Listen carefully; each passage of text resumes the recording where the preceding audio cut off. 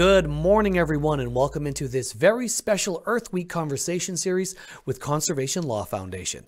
Now, we're thrilled you can join us this week and hear from these influential women in literature, medicine, religion, and the youth movement who each bring a unique perspective on environmentalism.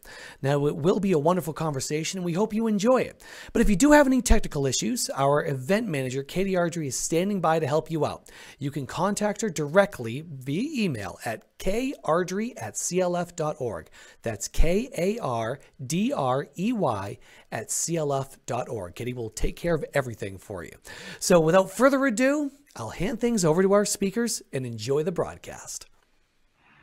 Hello and welcome. My name is Phelps Turner. I'm a senior attorney at Conservation Law Foundation in Maine.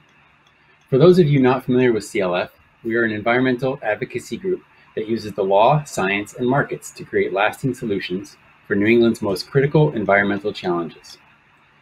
Because of our deep ties and connections in communities across New England, we're able to move the needle on complicated issues locally that can influence what's happening nationally. Thanks for joining us today to kick off this special Earth Day series. We're very excited to have Amara Ifeji as our first guest of the week. Amara serves as the Grassroots Development Coordinator at Maine Environmental Education Association, where she works to encourage underrepresented students to become environmental stewards and climate justice activists. She's a freshman at Northeastern University, where she's majoring in politics, philosophy, and economics, with a concentration in energy and environmental policy.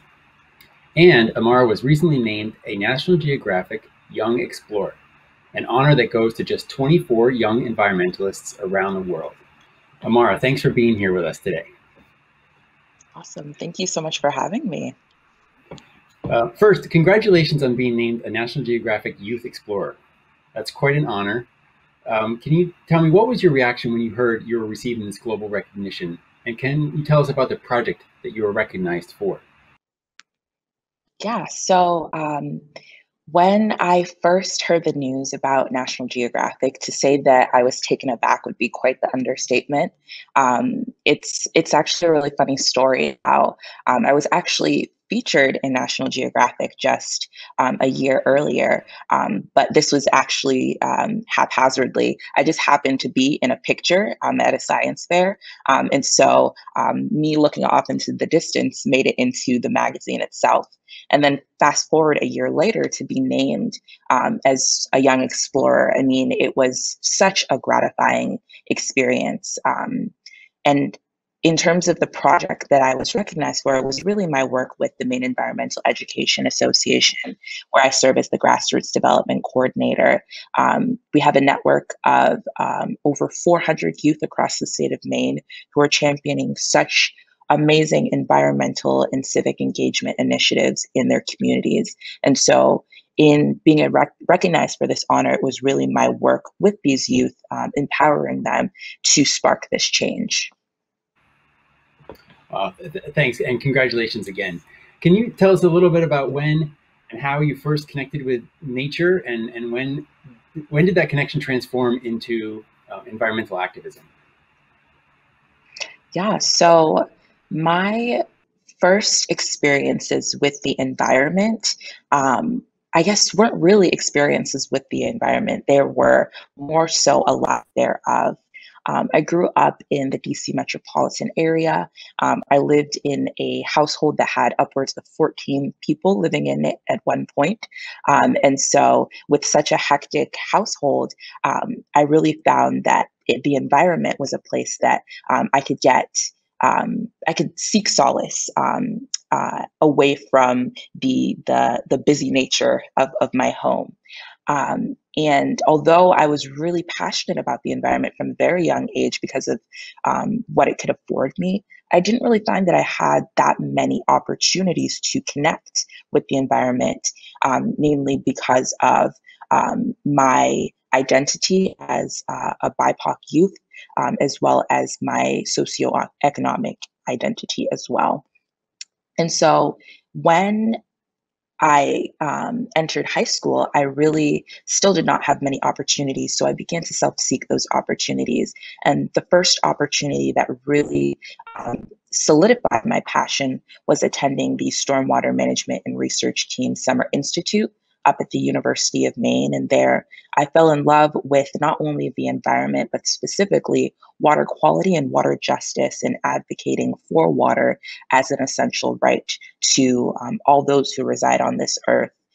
And that really is what sparked my environmental activism, because I recognize that there is such an intersectional nature between the climate movement, the environmental movement, and then the barriers that I face as being part of a community of color, being part of a socioeconomically underserved background. In recognizing this intersection, that's really how my environmental activist was born. Great, and thanks. And we all know that people of color and Indigenous people, let alone youth, have been underrepresented or not given an ample voice in the environmental movement. What can we do to change that? And how can groups like CLF amplify those voices to make sure that there are seats at the table? Yeah, so it is so true. There is such a disparity in terms of who is engaging and who has a seat at the table when it comes to issues of the environment. One thing that my organization really strives for is having those affected by decisions at the decision-making table. And yes, immense strides have been made, especially in the state of Maine, where the youth climate movement is really just so tremendous. There's amazing networks and coalitions, organizations doing amazing work. But still, this is at the grassroots level. And I feel as though there still could be so much change that could be made, especially at the policy level, at the board level, where youth traditionally have not had spaces to engage, as well as BIPOC youth have not had spaces to engage. And I think in really addressing these barriers to access, it really comes down to having equitable opportunities for youth, for BIPOC youth specifically, as communities of color are the ones who are disproportionately affected by the climate crisis, have a seat at this table and take part in the decision-making process. I think what that could look like is really providing these opportunities in terms of paying youth for their time, and paying BIPOC folks for their lived experiences, honoring their stories, honoring the challenges that they face because of the climate crisis, recognizing that and stipending them for their time. It is, for me, I had a lot of issues engaging in my passion, because a lot of the times was the trade-off was, okay, I could go and I could do community science efforts in an unpaid internship, or I could go and I could work at my grocery store and save up for college that was coming in the near future.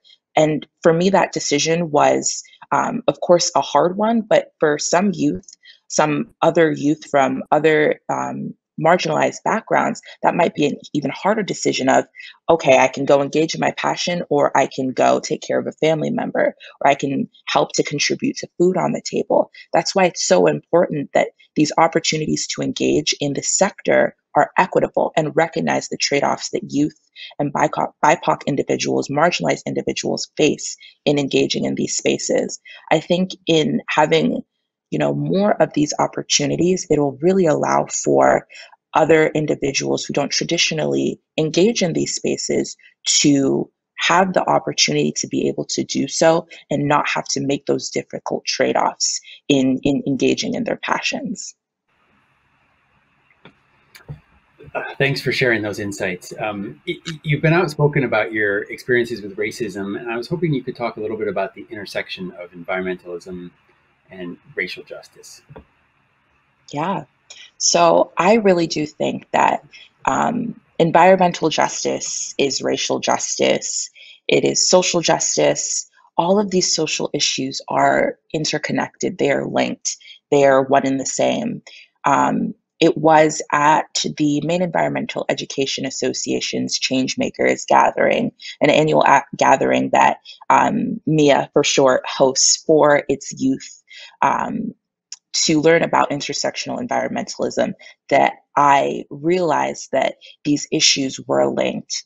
I heard from Vic Barrett. They are one of the 21 youth suing the federal government in the Juliana versus the United States court case around knowingly harming communities of color, youth, individuals in our society when it comes to environmental exploitation.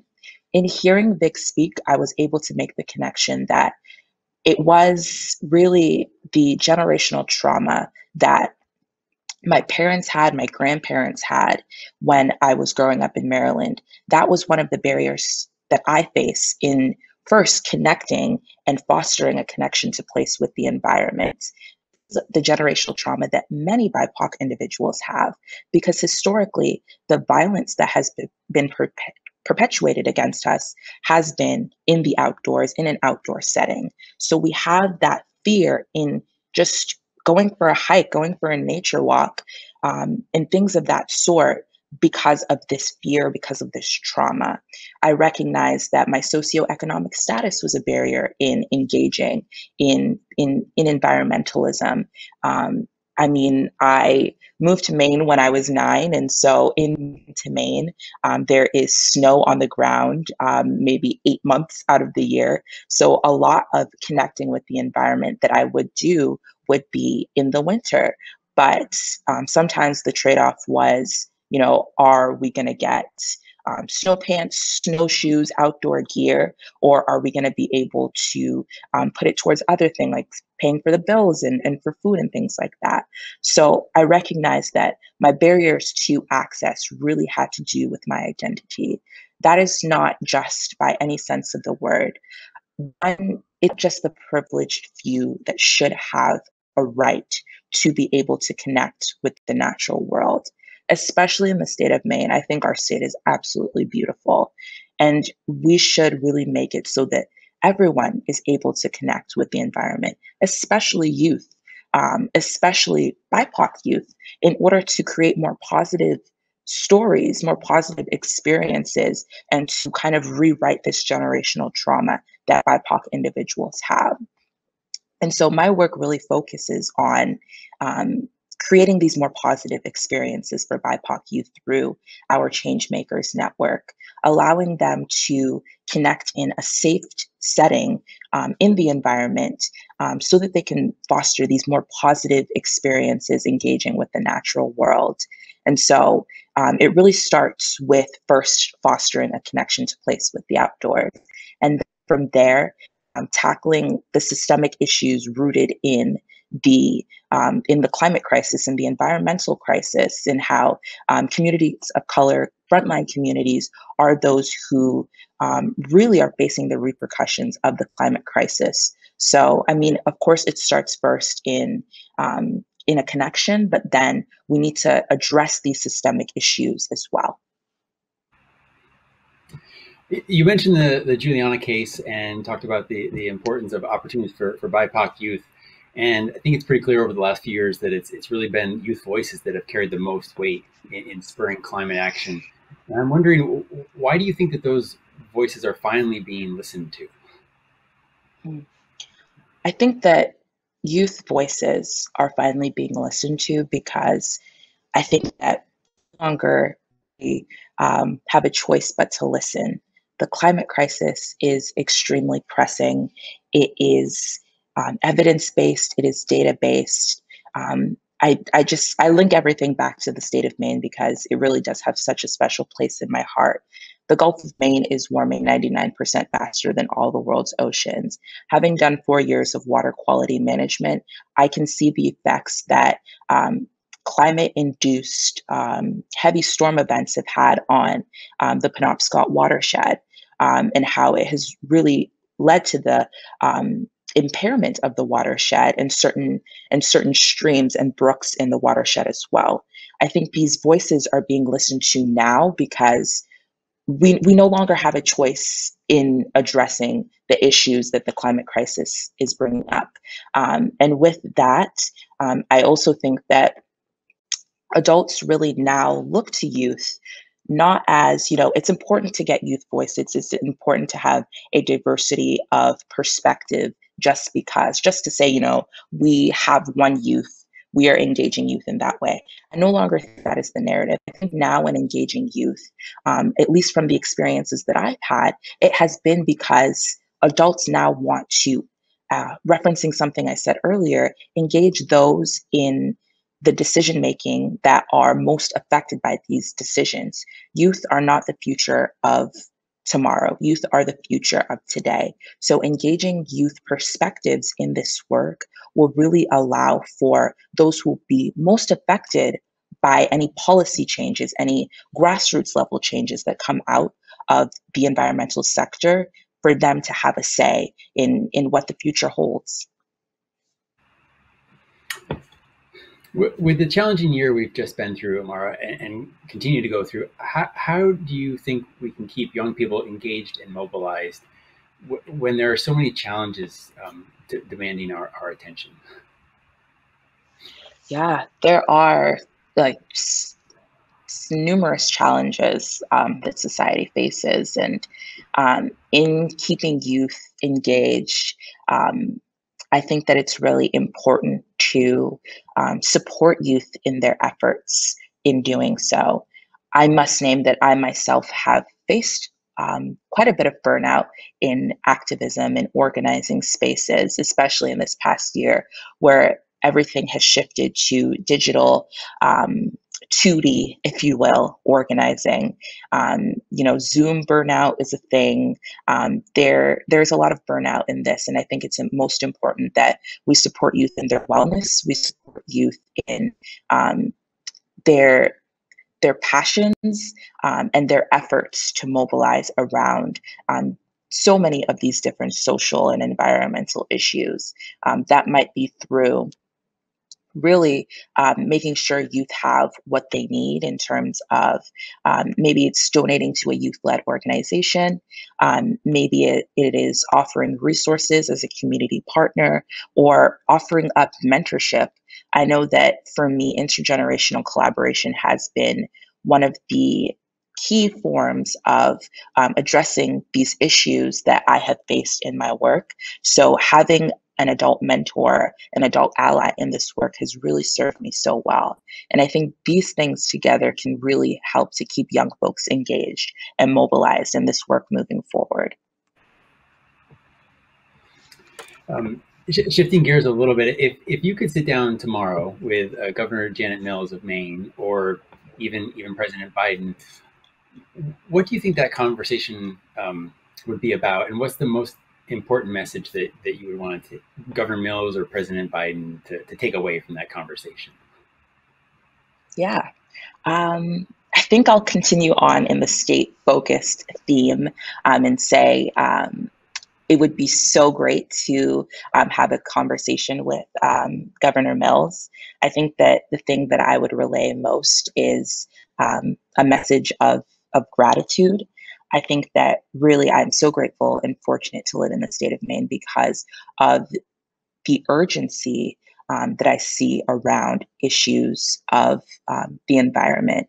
The Maine Climate Council, I think, is doing such incredible work in really pushing for legislative change in the environment. And I just want to firstly thank Governor Mills, thank Director Pingree, and thank everyone who works in the Governor's Office of Policy and Innovation for the future. Another one thing I would like to relay as well is, I guess, the need for more youth voices at this level. I think going back to, again, something I said earlier is that in the grassroots sphere, youth have so much say in our state, but in the policy sphere, that really is not the case as of yet. I think a lot of headway can still be made on engaging youth voices in policy level work with the Maine Climate Council, maybe through legislative efforts and things of that sort. And I think that is probably the biggest message that I would like to convey to Governor Mills around not only engaging youth, but making sure to equitably and meaningfully engage youth in this work. Great, thanks. As a resident and a father and an environmental lawyer here in Maine, I really appreciate those inspiring remarks and insights. You've already accomplished so much, Amara. What do you envision your next chapter will look like? That is a great question. I have ever changing interests. I am always eager to explore different fields and sector of the environmental movement. And I think that where my passion really lies is in policy level efforts.